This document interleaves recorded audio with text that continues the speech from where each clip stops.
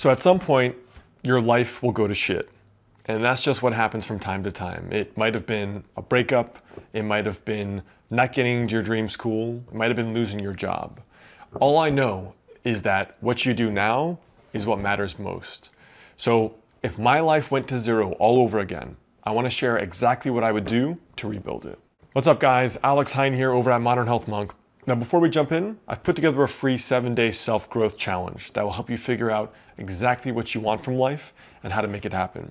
So it's the first link right below this video. You'll get an email every couple days on how to design an incredible life going forward. So check it out down below the video. The first thing I would do is really mentally count out how far you think you will live. And I want to share why this exercise is so important. When I was in grad school, I was doing my doctorate, and I was talking with a girl one day who was basically complaining about how hard school was. And she didn't want to study, she didn't want to put in the time. And I was saying, just put in like 3 hours a day and you'll probably do fine. And she said, well, no, I like going home and I like watching Netflix every day for 3 hours. I like that ritual, after dinner from 8 to 11, watch my shows and then go to bed. And I'm like, well, you could work a part-time job in those hours or you could study in those hours. But ultimately, she didn't want to give up her 3 hours a day of Netflix to get through a doctorate or grad school or medical school. I don't even know if she graduated. She might have dropped out. I never heard from her again after that year. But in less than those 3 hours a day, during my doctorate training, I wrote multiple books and brought a business from basic entry level into the 6 figures, all while doing a doctorate over 4 years. And yes, I am a psycho, and yes, I apparently like destroying myself, but the fact is, I did that in less than 3 hours a day, more probably 2 hours a day.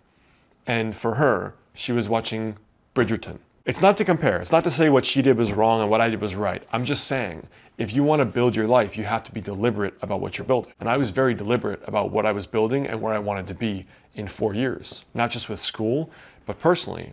If you're 25 right now, just Google what is the average life expectancy for my gender in my country.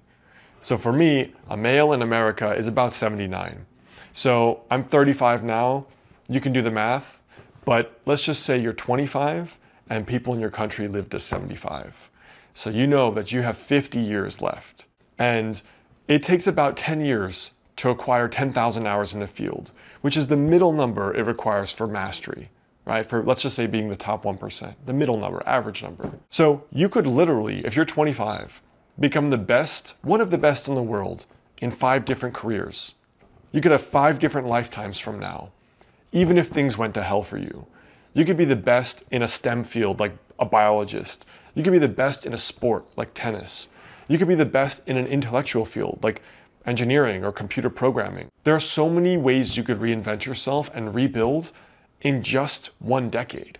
10 years sounds like a long time when you're 25, but when you're 35, you realize how recent 25 was and all the things that you could have done in that intervening time. So wherever you are now, pace out how many decades you have left and how many things you could be the top 1% in the world in with your remaining lifespan. And you'll see that life is long if you live it right. The second thing I would do is come up with a list of, let's just say, 20 experiences you want to have in your life. So for me, my version of the bucket list was not like go bungee jumping and go skydiving, even though I did all of that. The bucket list thing was just, what do I want to experience while I'm alive, right?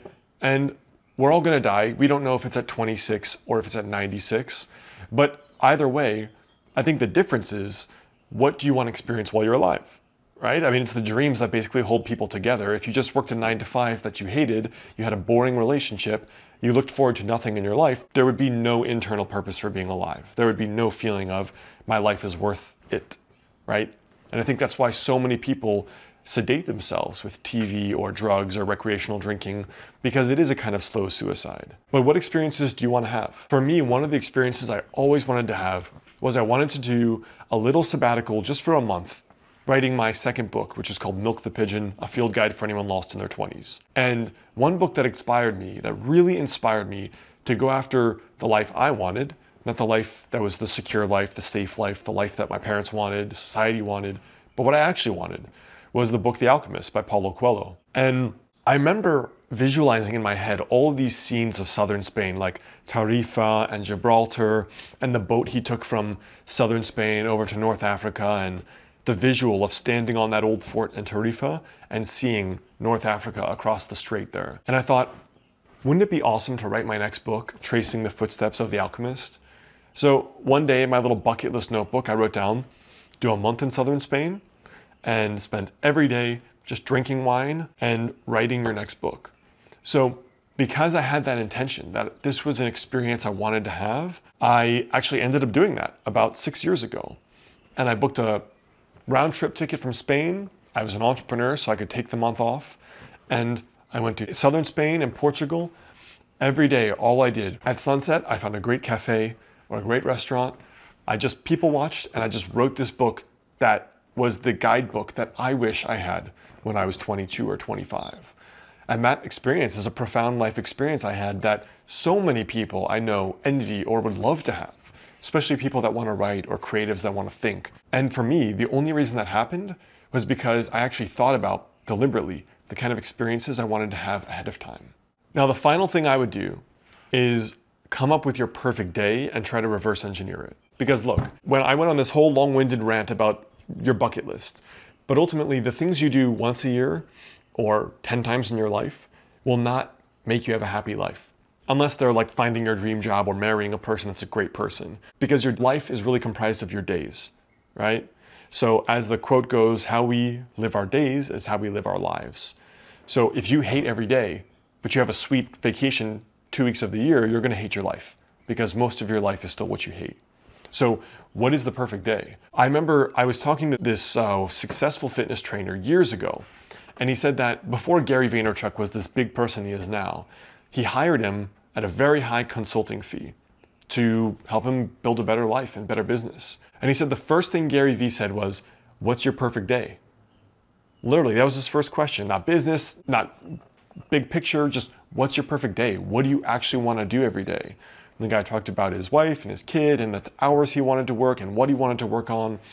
And I think this exercise is so underrated because today is your life. Literally, tomorrow is your life. Friday is your life. Each day is your life. So if each day is awesome, your life's going to be awesome. And if you hate 5 days a week because of you hate your job and you love 2 days a week, then you hate 5 out of 7 days, that ratio, 5 out of 7 of your life, right? About 3/4 of your life you hate. So thinking about what your perfect day is tangibly, when do you want to wake up? What do you want to do for work? How many hours do you want to work? How much money do you want to make? Where do you want to live? Who do you want to be with? How often do you want vacation? Once a year? 10 times a year? You'll find people who are doing it. So if you think, what are those experiences I want in my lifetime? What are those one-off events that would be awesome stories? And then day to day on the micro level, what is the perfect day by itself?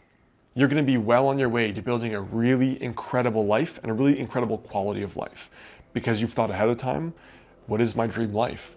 And then you're backtracking to make that happen. So those are the 3 things I would do if I were rebuilding my life from scratch. There's also that 7-day self-growth challenge, which includes some journaling prompts on deliberately planning the plot forward and the path for building the life that you really want. So make sure you check it out down below. I'll see you guys, 2 other related videos for you there, and then I'll see you in the next video.